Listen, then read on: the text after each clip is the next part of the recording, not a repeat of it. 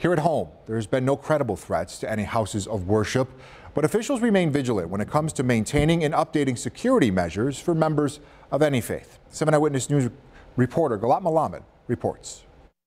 The deadliest attack on the Jewish community in the United States. The shooting at the Tree of Life Synagogue in Pittsburgh last October is what sparked everything. Was only the beginning of stepping up security at Temple Beth Tzedec in Amherst. We had a threat assessment done by professionals, and we implemented a whole laundry list, each and every one of the suggestions. Security upgrades were done in partnership with the Buffalo Jewish Federation. The Federation is working with a number of synagogues on security and has partnered with law enforcement. Another attack on the Jewish community led to a new security measure at the temple.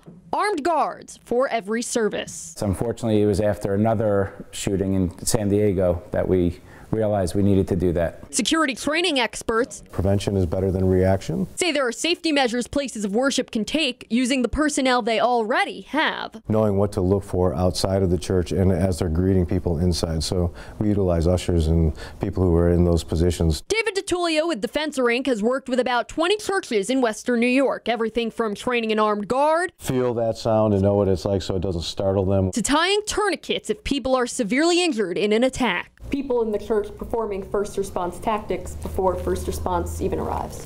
Yes, because what happens is in the event of an active shooter, police and law enforcement are going to arrive, and they can't allow EMTs to come in. Adding police have to respond to the shooter first. Temple Beth Tzedec just held a Stop the Bleed training session for its members. It's a shame that we have to do it. It's very sad that we have to do it, but that's the world that we live in today. Galat Malamed, 7 Eyewitness News.